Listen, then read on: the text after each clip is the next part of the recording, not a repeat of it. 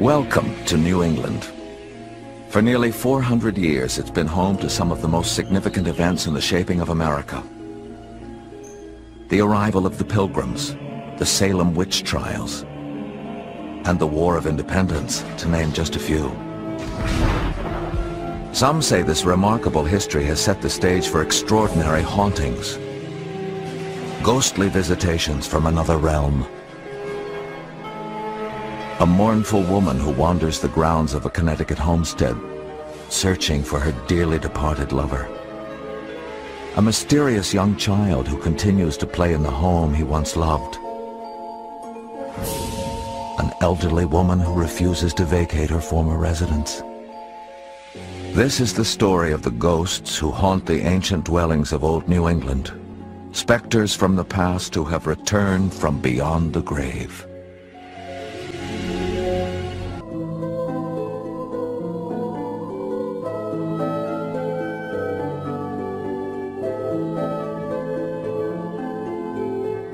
New England's first settlers came to the New World not in search of land or material wealth, but religious freedom. The Pilgrims arrived first, and within a decade of their landing at Plymouth in 1620, the Great Puritan Migration began. Between 1629 and 1642, more than 15,000 men, women, and children sailed for the New World. Many of them settled in New England. These people were not only religious, but highly industrious. They built dozens of communities and lived off the land, their strict code of behavior governed by the church. But along with their wishes for a better life, they brought superstitions from the old world. Among them, a profound fear of witches, warlocks, and things that go bump in the night. These elements have left behind psychic scars that can be felt by anyone visiting the area. A sense of history is most manifest in the New England area, and this history isn't always a pleasant one. And these tragedies, in fact, are the building blocks of haunted houses and reports of ghosts. The ghosts of New England's past have been making themselves known for centuries. Anyone fortunate or misfortunate enough to experience these hauntings will not soon forget what they have seen, heard, or felt. This is not a dead house. This is not an empty house. This is a house that's alive. Here we have resident spirits, and they have a say basically in the house.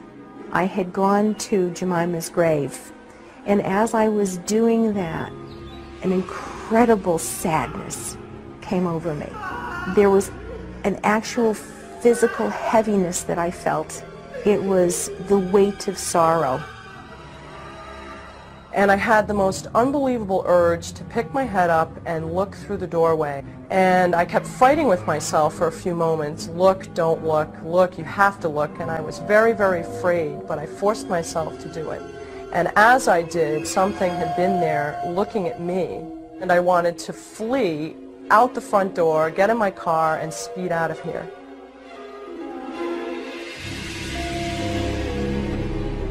More than memories haunt these walls in the New England hamlet of Tolland, Connecticut.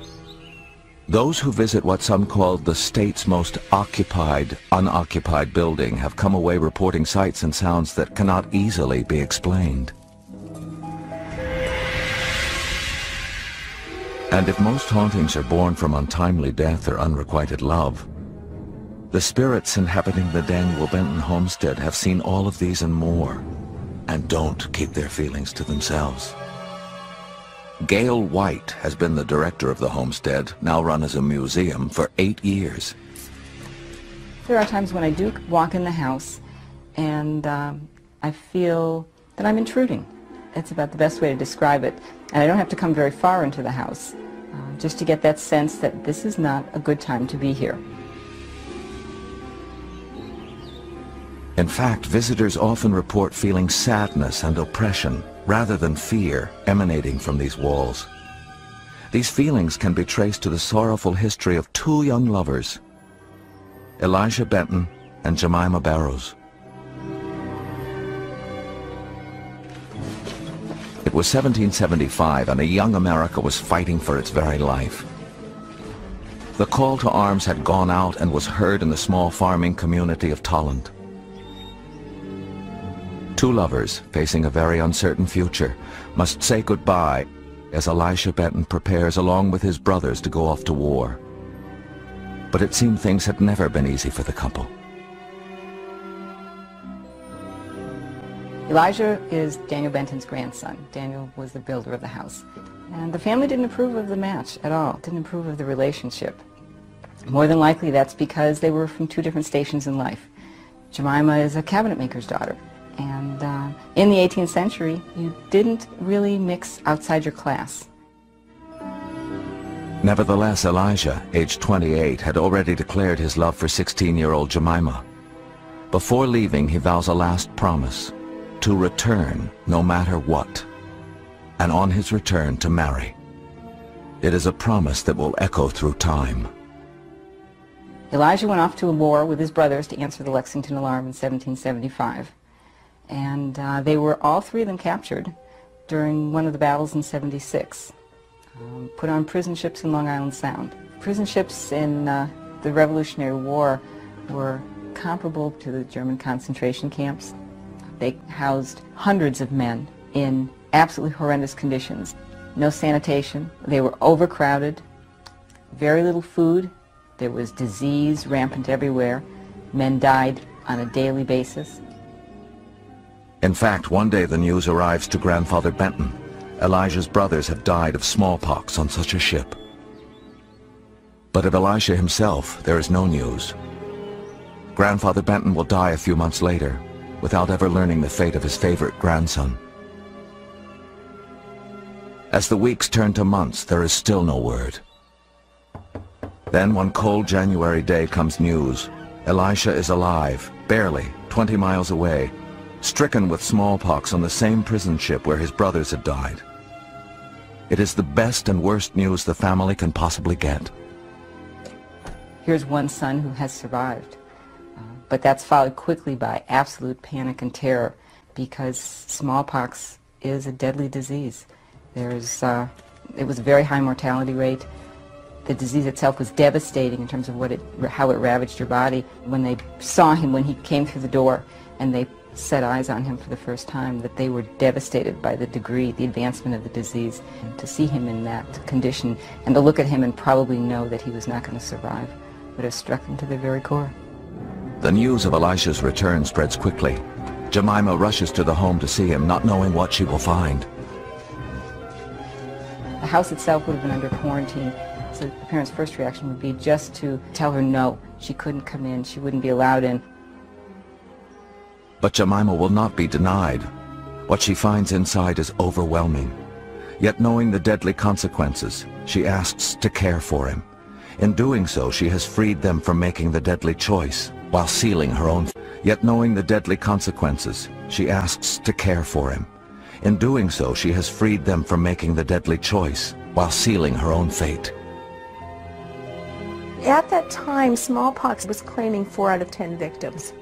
But the chances were close enough to 50-50 that she really was taking a chance with her own life. I think she was unique.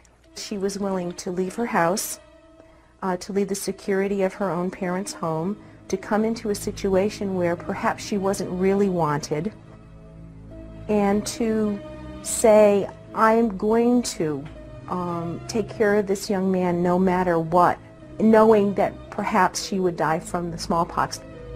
Sealed off from the rest of the house, with food and water left by the door, Jemima does what little she can do to comfort her only love. More than likely her role was to comfort and to try and deal with him in the few lucid moments that he may have had, to let him know that he wasn't alone. Jemima's parents, wondering why their daughter has not returned home, arrive and are stunned by what they see. Terrified of infection, they say goodbye and promise to return with clothes. But they never do. To them, their daughter is already dead. Then, a few short weeks later, Elisha Benton is gone, having kept his promise to return, no matter what. It is January 21st, 1777. With Elisha gone and knowing the pain that she too will endure, all Jemima can do is wait. Thanking God for Elisha's final release from pain, she begins to pray for her own and of the time she can rejoin her love. She probably didn't come down with the disease right away. She was infected with it more than likely in his last days. While Jemima was sick, she would have been put into the kitchen bedroom again for care. Probably not the same kind of care that she gave Elijah. In the end, Jemima's death was a lonely one. For where Elisha had her, she had no one. On February 28th, less than a month after Elisha Benton died, so too did Jemima Barrows. But not even in death would her dreams be realized. They buried them against the stone walls, and they're separated by about 40 feet. It would have been proper to bury them side by side. They weren't married. And people say that the spirit of Jemima is still present in this house, on these grounds, searching for Elijah. I didn't know very much about the house except for some skeletal history, some of the occupants, and I was told of the legends of Jemima Barrows and Elisha Benton, but there were no real details that I was given about events or eerie happenings in the homestead, so I really had nothing to go on. In 1989, Stephanie Speziale was given an unusual college writing assignment. Spend the night in the Benton homestead and report what took place. She asked a friend to join her. There were a lot of events in the house that took place that had happened repeatedly. All of those events were very unnerving. We heard voices, conversations going on, definitely of men coming from the basement. I did check the basement. There wasn't anything there. Stephanie wondered what she would find on the second floor.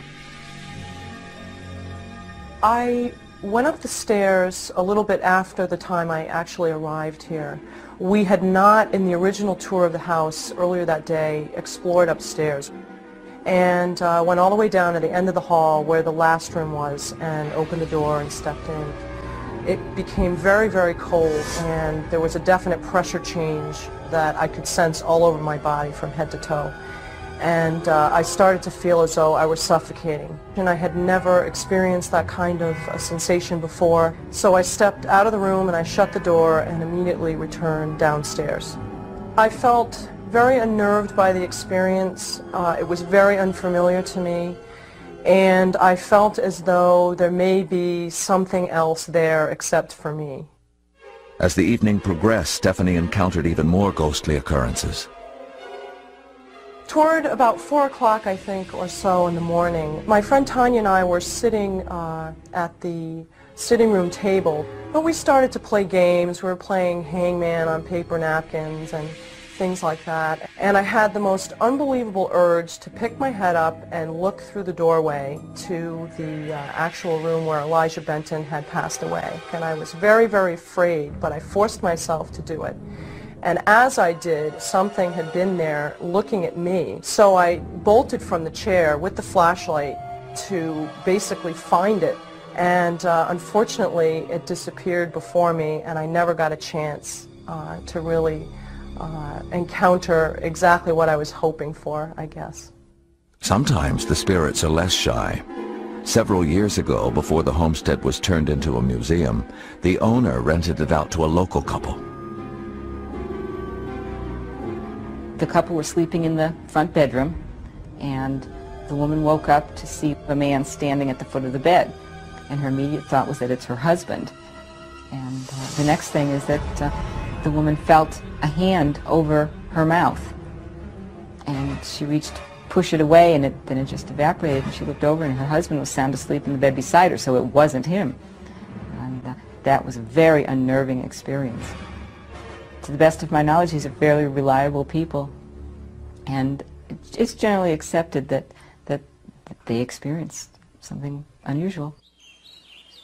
I truly believe that the people living here were very connected to each other and very connected to this place. Whatever entities they are now, their love and their attachment to these things and places and to each other is beyond boundaries. Well, to anyone coming in and totally denying the existence of spirits, that's their own opinion. What we do is tell a story. This is a house that's alive. It's still a living, breathing house, and I think it breathes and lives through the spirit of Jemima, Elijah, and people down through the centuries who have lived also with great sacrifice and love in their lives. I think it still carries through today. You can feel it. There's sadness at times you can feel. There's strength as well. 2 hours north of the Benton homestead, another haunting can be traced to one of the most disturbing chapters in New England's long history, the Salem witch trials. We now return to Haunted History.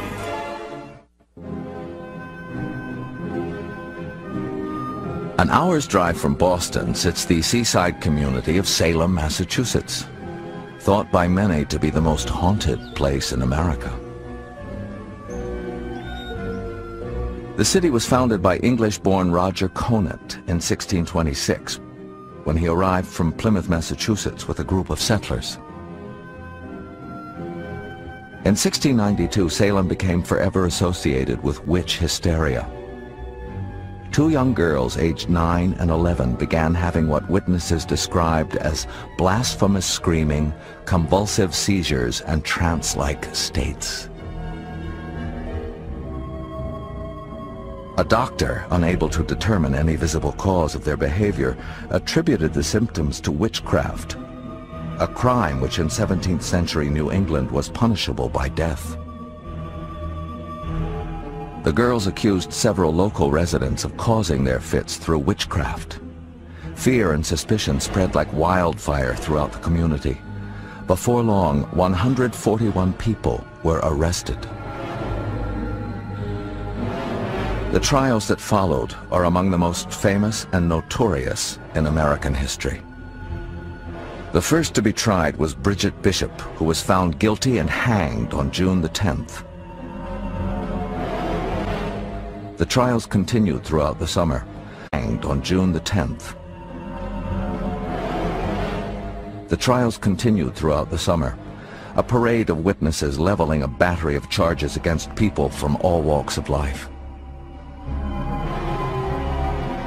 Finally, in October, the governor of Massachusetts stepped in and disbanded the court. But the damage was done. 5 men and 14 women had been hanged, and 1 man pressed to death. But to this day, no one knows the true cause of the young girl's bizarre behavior. There could be many explanations, but I think the root may be found in the Calvinist view of religion, in which the devil plays such an important part. The Calvinists believed the devil was everywhere. He was a very real personality and always out to make life for Christians difficult and try in every way to ensnare them into witchcraft or into acts of sin. One of the locations that figured prominently in the witch trials is now called the Joshua Ward House. In the early 1700s, the house sat across the street from the downtown docks. Author Bob Cahill is a former sheriff of Essex County, which includes Salem. He's now a historian and folklore researcher. This house is built on the foundation of the old sheriff's house. Now, by the old sheriff, I mean the witch-hanging sheriff in 1692. Very cruel man, nephew of the witch-hanging judge Jonathan Corwin. George Corwin's house was here, and rumor is, there's no evidence that's been dug out thus far anyway, that he would bring people back to this house or to this area and would torture them here. We're in the cellar of the Joshua Ward house in Salem, and this is actually where George Corwin, the old sheriff of Essex County during witch times, was buried for quite a period of time by the family, mainly because they didn't want his body dug up by the citizens of Salem back in 1692, who were very, very afraid that the citizens would tear them apart, which they probably would have done. This could very well be the area where George Corwin brought some of the victims of the witch trials to get information from them. Sheriff Corwin's cruelty was legendary. Some say he used his authority as sheriff to seize the assets of those convicted of practicing witchcraft. One particularly stubborn man accused of witchcraft was Giles Corey, a wealthy Salem resident. The law of the day allowed for the confiscation of property by the government from those confessing to witchcraft. Sheriff Corwin used an obscure English law to try and extract a plea and perhaps property from Corey.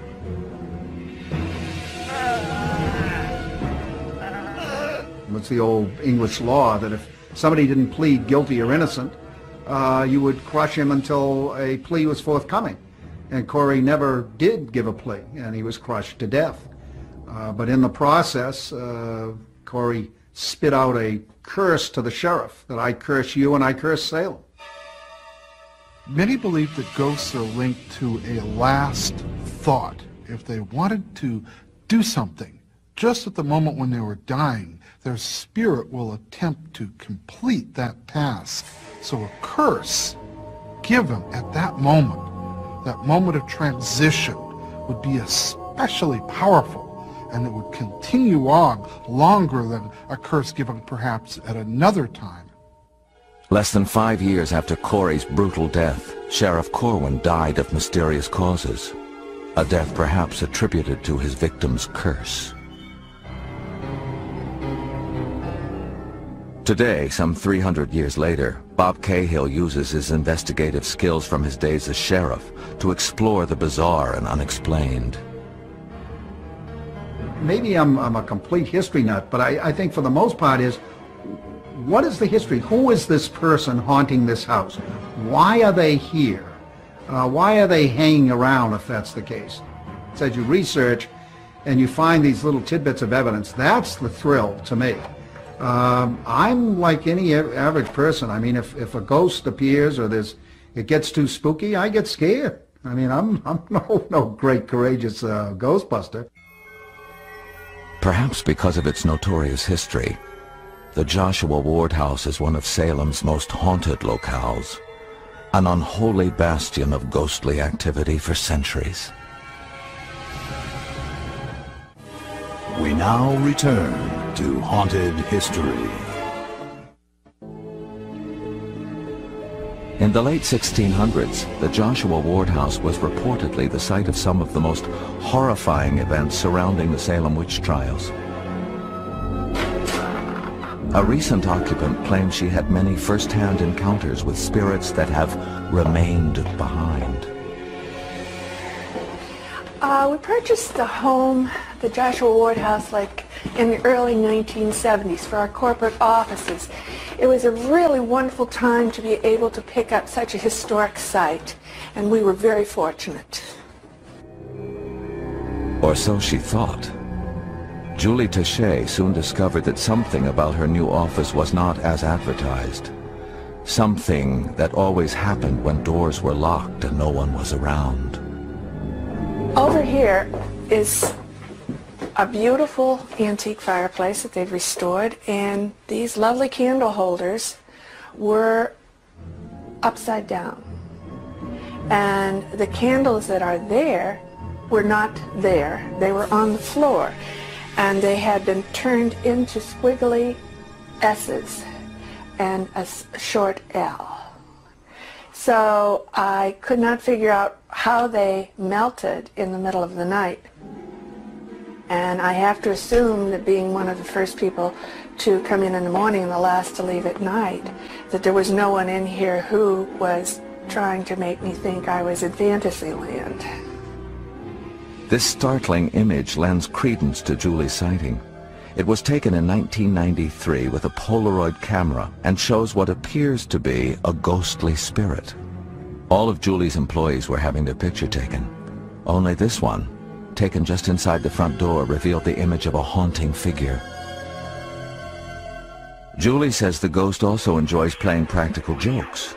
On several occasions, the ghost has apparently set off the house alarm, but only when Julie's partner was in town. I think she was a young prankster. I don't know, maybe 14 to 17. That's how I picture her. Because whatever she did was not mean or ugly. It was like a 14 or 12-year-old playing tricks on someone who had a major crush on my partner. But the mayhem and chicanery does not end there. Julie's office was the site of more than just melting candles and unexplained alarms. If the door was locked, the lampshade once was taken off the lamp, and the lamp was turned upside down. My trash basket was turned over. It was always cold in the corner of the office where my desk was placed. And I tried to adjust my mind to think that was because the heat was blowing in a different direction. But even when the fireplace was on, that was a cold corner in the office. Another bizarre incident in the Joshua Ward house involved John, the cleaning person. One night while working alone, he says an unexpected co-worker offered him a helping hand. He told me that he was here vacuuming these stairs, and all of a sudden he was crouched down on the stairs, and he felt this great pressure on his neck. And he thought somebody was behind him, that one of the girls had stayed behind and was holding him down. But when he turned around to look up to see who it was that was holding him down, there was no one there. He said, "Mrs. Taché, I can't believe it. I had a cold hand put on me, and I thought it was my friend picking me up, and it wasn't." He said, "So I left kind of early." I didn't think there were really ghosts. But when I got here, suddenly I had a little more respect for people who were seeing ghosts. And it seems rather prevalent in this area, in many of the houses, because it goes back into history so much. And as you talk about the Joshua Ward, suddenly you hear, yes, there's a captain who's in my house with one arm. And you're like, oh my Lord, this is not real. But it is real. Barbara Cahill would certainly attest to that. One day she paid a visit to Julie's office in search of an apartment. She soon discovered she was not alone. So I was sitting really in the front entrance of the home, and I was looking into the living room, and there was a chair by the fireplace, and I looked over and I saw this figure of a very elderly woman. She was haunting. She didn't move. She just sat very still. She wasn't a live human being, but she was certainly something that was a part of something. The Joshua Ward house isn't the only haunted house in Salem. Less than a mile away, a home glorified by one of America's great novelists is said to be swarming with supernatural beings. We now return to Haunted History.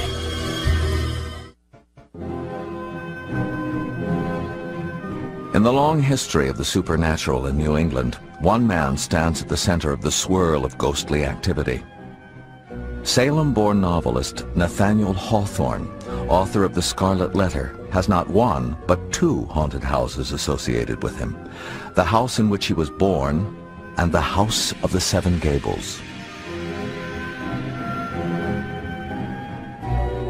Hawthorne was a direct descendant of Justice John Hawthorne, one of the original judges who presided over the Salem witch trials. Nathaniel added a W to his name to perhaps distance himself from his notorious ancestor. Still, he could never fully remove himself from his family's tainted past. Of course, sin and guilt pervade a lot of his stories. He wants to cleanse his soul or purge himself of his background. He's descended from one of the witch judges. And this is what he does. This is how he does it, by writing these stories. As a young man, Hawthorne spent much time in the House of the Seven Gables, which was owned by his relatives, the Ingersolls. Nathaniel was especially close to his second cousin, Susanna Ingersoll. Susanna lived in the House of the Seven Gables for most of her life. She never married, and in fact died in the house at the ripe old age of 72. Many believe she's never left. The last few years, Susanna herself has been seen upstairs in the Phoebe room. She stood there once with a turban a few years ago and a shawl around her neck, like a woman from the War of 1812 here, and sort of frightened the morning tour in the house because they saw her standing by the window with the sea behind her, and it was scary when you come in a room and you see this woman who obviously isn't alive standing there in front of you, and the tour guide, I guess, was a little shook up too. Susanna was a wealthy woman with strong political beliefs. Some say she sympathized with the plight of the slaves in the South. In fact, she may have offered the House of the Seven Gables as a stop along the way to freedom via the Underground Railroad. It was, in truth, neither underground nor a railroad, but a system of hiding places for fugitive slaves. At its height, the Underground Railroad stretched from New England to Kansas and helped more than 50,000 slaves escape to the north. The House of the Seven Gables, with its multitude of nooks and crannies, would have been a perfect hiding place along the Underground Railroad. Some believe the spirits of runaway slaves and their benefactor, Susanna Ingersoll, live on in this massive colonial home.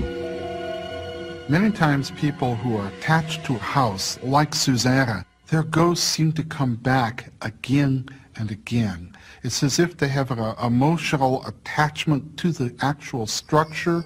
Perhaps it was because they felt more at peace in that one location than any other.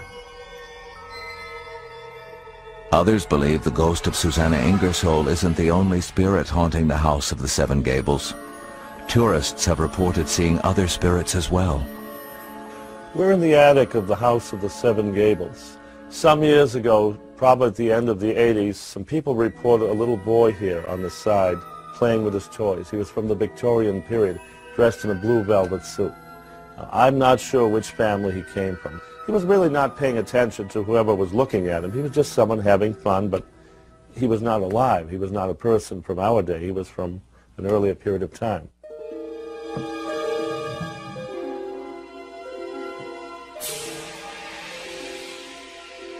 Another house with even closer ties to Nathaniel Hawthorne has been the site of strange, unexplained apparitions. This is where Hawthorne was born, in 1804 on July 4th, the American holiday. And he was born upstairs, right in that room. Nathaniel Hawthorne's father was a sea captain who died when his son was just 4. Nathaniel, his mother, and sister then left the house, never to return.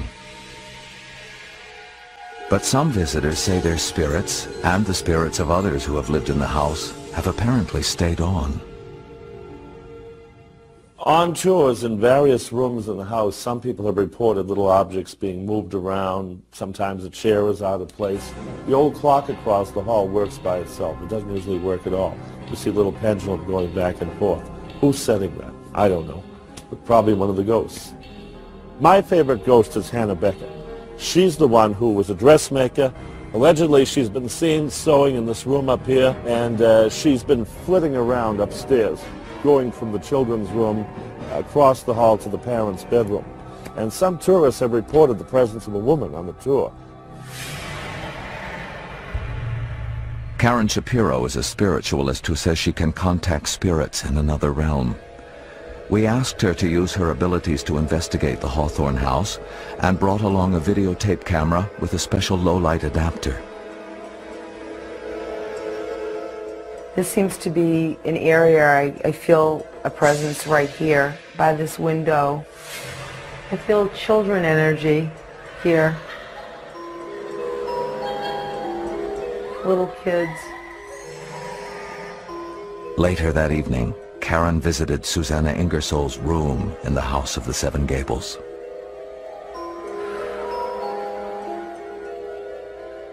very sad, a tortured spirit, the feeling of strife from this person, the spirit. Her essence is very strong in this house. And right where I'm standing, I feel like she very well could have sat right here.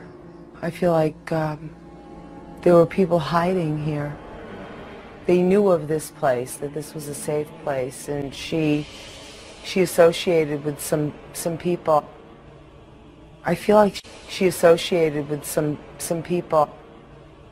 I feel like she was a part of a group of some sort. If the stories of Susanna Ingersoll and the Underground Railroad are true, the attic would have been a perfect hiding place for refugees on their way to freedom. Karen Shapiro is convinced the House of the Seven Gables and the Hawthorne House remain a refuge for something from beyond. It's like a vortex of energy, for lack of better words. That's what it feels like. There are certain areas in this grouping of houses that's here that just draw you, energies that draw you from one place to another. And those energies, yes, can be identified as spirit by all means. But Salem, Massachusetts isn't the only town haunted by the restless spirits of New England's past. The ghost of a murderous innkeeper is said to remain at the scene of his crime.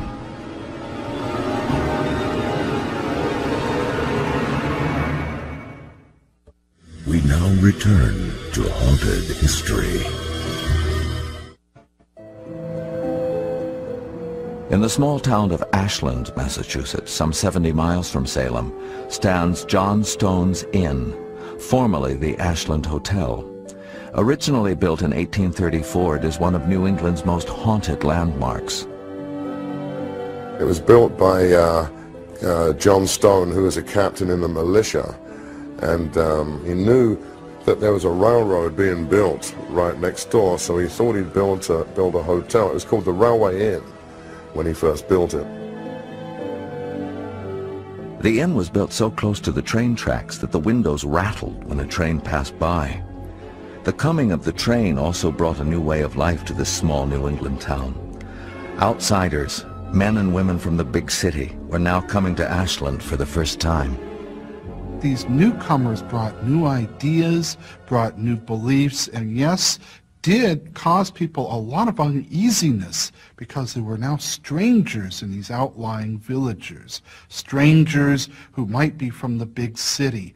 And these new traveling salesmen did much more than inspire a lot of funny stories. Many believe the visit of one such traveling salesman provided the spark for years of ghostly activity within the walls of John Stone's Inn. It was late one night. John Stone, 3 locals, and a traveling salesman had gathered for a game of poker. And it was 2 o'clock in the morning, in the wee hours of the morning, and it got hot and heavy. And the salesman got a little rowdy, and he accused somebody of cheating, and he got up and started, want to know why this is happening, why am I being cheated? And they started to get a little boisterous, and Captain John Stone stood up and went to quiet him down, and they scuffled a little bit, and he used part of his pistol and just hit him in the head to try to figure to quiet him down, and instead the blow was too much, and he succumbed to death. Gentlemen, what happened here tonight must never leave this room. John Stone died of natural causes several years after the murder. Many believe his tortured soul is responsible for the hauntings that continue to this very day. Guests and employees of the inn have reported dozens of unexplained occurrences. A female guest recently sat down to dinner when suddenly she felt a pair of cold hands upon her neck. The woman screamed and ran from the inn, frightened and no doubt still hungry. In the same room, a spirit investigator took this photograph of what appears to be a ghost head entering the room through a closed door. Many believe this may, in fact, be the spirit of John Stone himself.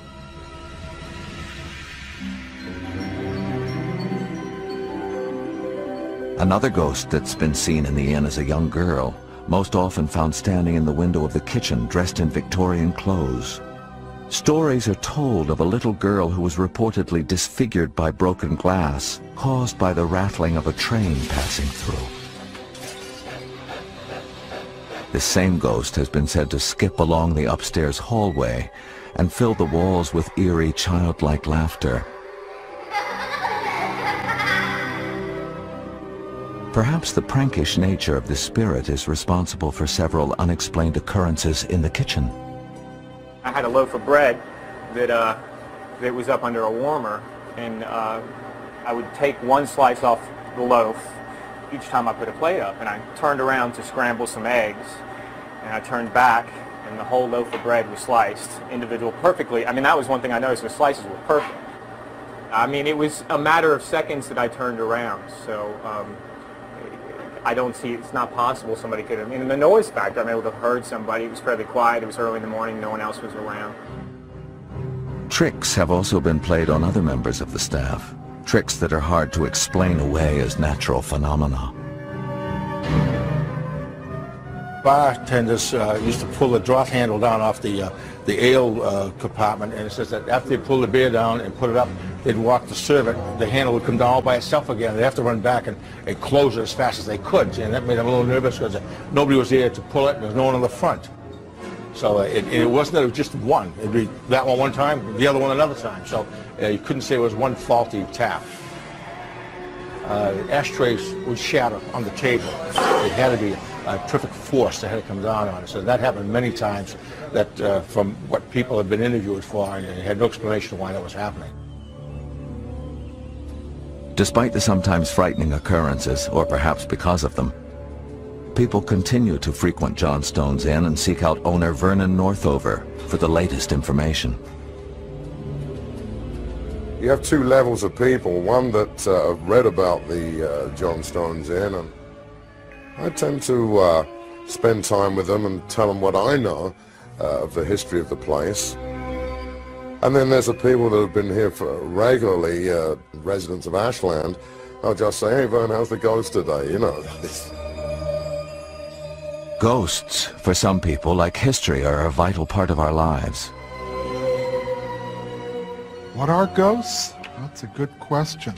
For many years, it was believed that they were the spirits of the dead who return to interact with the living, to complete some task, to seek justice or retribution or even revenge.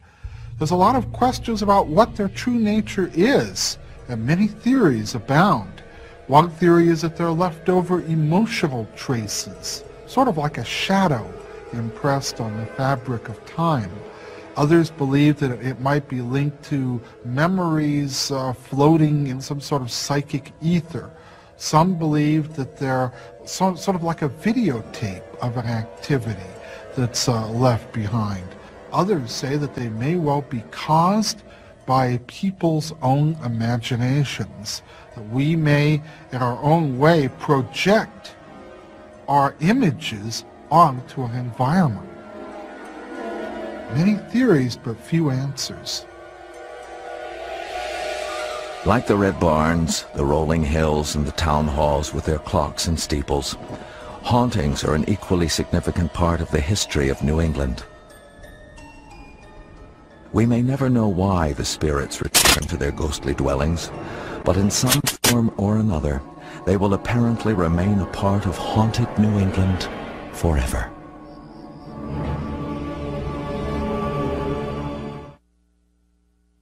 What makes someone notorious? Inconceivable crimes. The hair on the back of your neck stands up when you realize what you're watching. And a passion for publicity. He enjoyed the attention. He wanted to be on the front page. Secret schemes and shocking extremes, 5 nights a week. Notorious, Monday through Friday at 8. Only on Bio. True story.